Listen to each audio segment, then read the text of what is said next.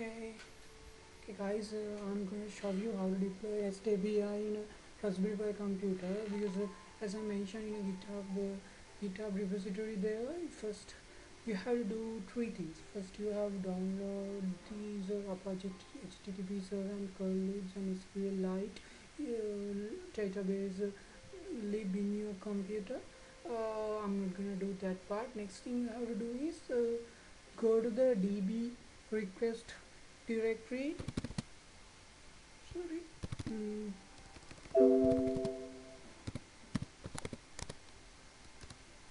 in in a DB request S folder, you have to change the where database is located. Mm,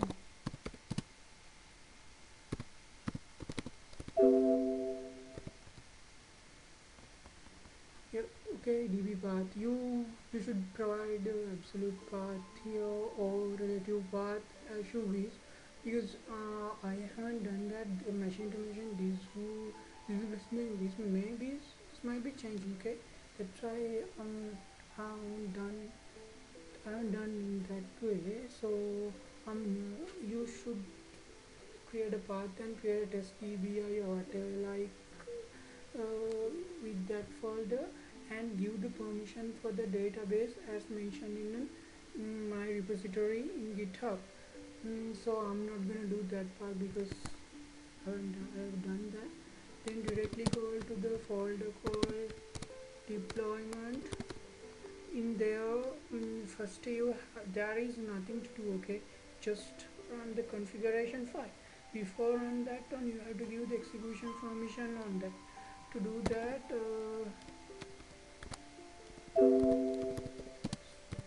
chmod, that's it, man. Yeah, that's it. So next thing you have to do is run the configuration files on this root.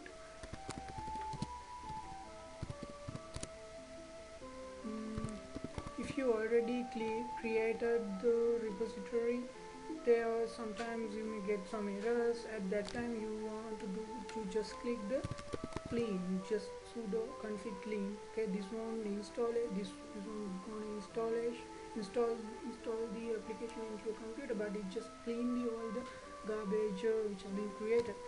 So you can see that after that you just click on that one, then you can see that which file is been compiling right now. This little bit slow because my Raspberry Pi just 512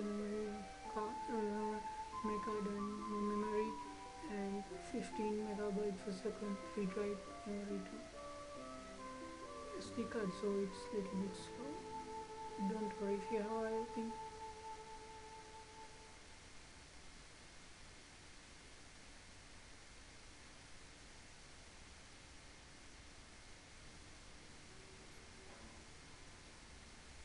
Yeah, compilation is done. Next you have to provide the where CJ been located. Default locations are given. So if you haven't been changed, just put things work. Then you have to provide this Apache conf for httpd conf file is located. So right now I'm going to override the default configuration files in Apache HTTP server. So if you already done something there, don't do override here. Okay, you just go there and do it manually. If you don't want to do that, just put AM. You can see that all the modules which are required, this API has been enabling, and you can see that Apache server restarting, and finally got this one. Finally I got this error message, SQL error, this table already exists, something like that. So this has been showing because I already created database and I have done some processing on that. So if you haven't done that, this you won't get this error because this just won't affect the installation process. Okay, thank you. Next video I will show you how working example on this. Okay.